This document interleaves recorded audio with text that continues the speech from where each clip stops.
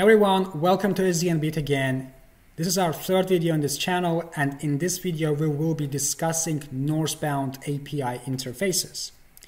In the previous video I have mentioned the importance of Southbound API interfaces. As we have mentioned before, Southbound API interfaces enable communication between the control plane and the data plane in SDN architecture.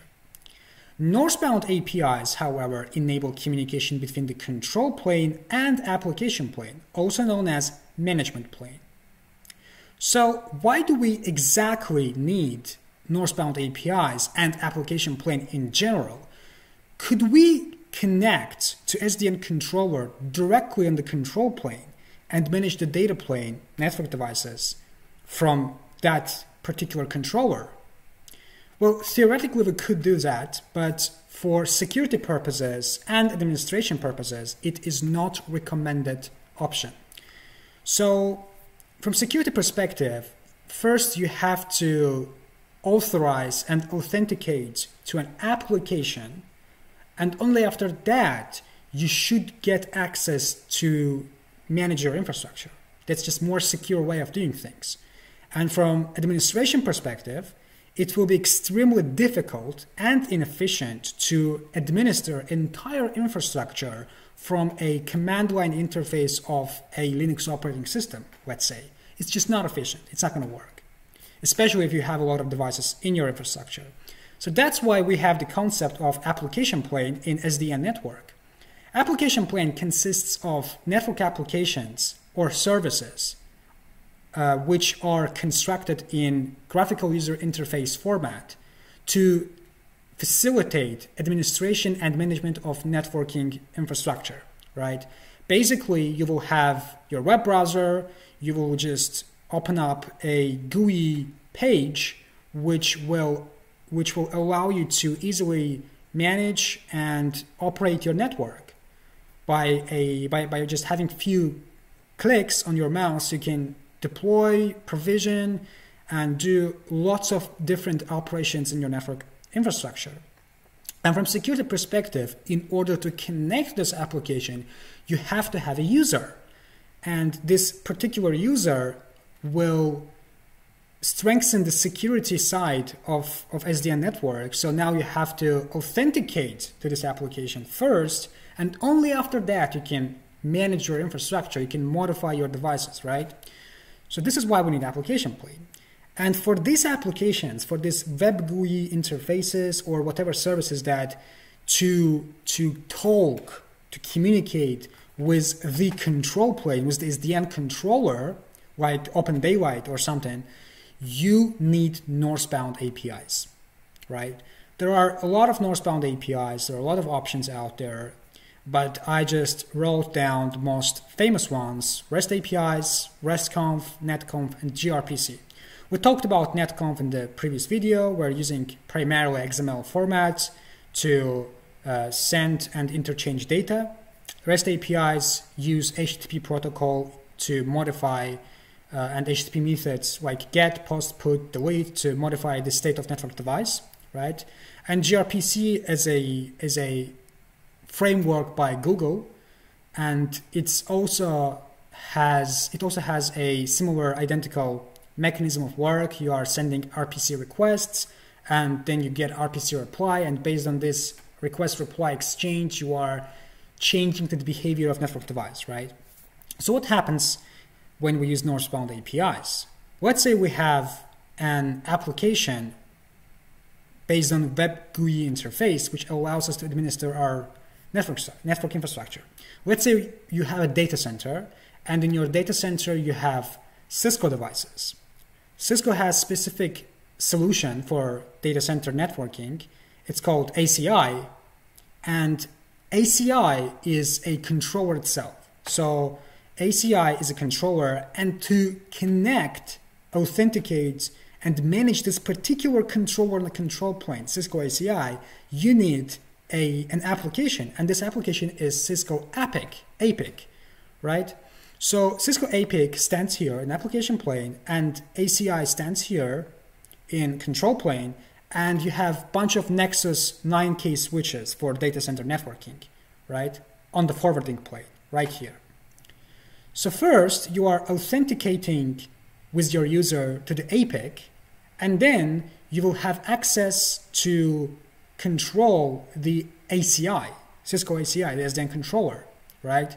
Basically, what you are doing is you are sending some instructions to the controller from the web GUI interface, and controller receives these instructions. It processes them in a required way so that network devices could understand that. And then it sends them down, pushes them down to the data plane where Nexus switches are located, let's say, for the sake of argument. And these switches, they receive those instructions after SDN controller has processed them, and they just change their behavior based on the set of those instructions, right? So that's it. And if there is a reply, the reply comes back to the application plane with exactly the same path. So southbound APIs deliver this reply to SDN controller. SDN controller receives them on southbound API interface, processes them, and sends up via northbound API to the management plane so that we, users who are looking at our screens, at our web GUI interfaces, can understand the reply in a human-readable format. So as you can see, this is extremely easy to navigate, to manage, and to operate your network, because you don't have to go down on a low-level machine language to send instructions and orders to change the behavior of your network devices. And it's more secure because you have a user, and this user has restricted access to the infrastructure, and you have to authenticate yourself. You have to authorize in order to be able to use network infrastructure to begin with. So that's why we need application plane and northbound APIs, right? And I have another picture which, again, shows the exactly same steps I have just pronounced. Management plane, this is where changes are made via northbound RESTful API secured by TLS, secured. There's also TLS security applied on HTTPS level. And then we push the changes to the controller, right? And controller receives device management from northbound GUI, delivers config, access control, read commands southbound via programmatic interfaces, via several API methods and other protocols, right? And then data plane, the devices that talk to the network controller via the programmatic interface on traffic routing, access control consists of routers, switches, wireless access points, and so on. Basically, just devices, hardware. And here are some benefits of northbound APIs and application plane in general compared to traditional networking. So first of all, programmability. Northbound APIs allow for programmatic control of network devices, enabling network automation and programmability.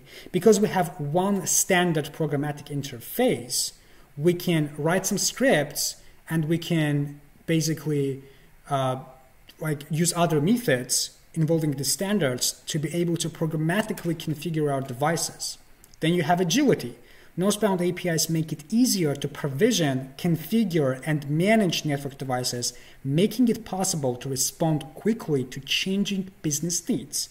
You don't have to lose a lot of time if your business tells you to change the strategy. By using application plane and northbound APIs, you will execute this task faster. Scalability. Northbound APIs can scale to manage large and complex networks, enabling network administrators to manage and monitor their networks more efficiently. So in case you are scaling your network, you're adding a bunch of new devices, all you have to do is just add them to your application plane so that you can have network reachability, and now they are identified in your management plane as nodes, so that now you can manage them. Openness.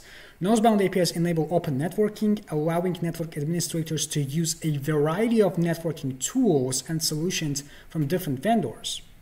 So because we are using APIs and their logical interfaces, a piece of software, as we mentioned before, you can allow other network administrators from other companies to use your northbound API interfaces to get what they need, right? And standardization. So northbound APIs are typically based on open standards, making it easier to integrate different networking tools and solutions. because it's a standard way, everyone in the industry knows how to write certain scripts, how to use certain methods to be able to fetch necessary information or configure necessary operation on the device, right?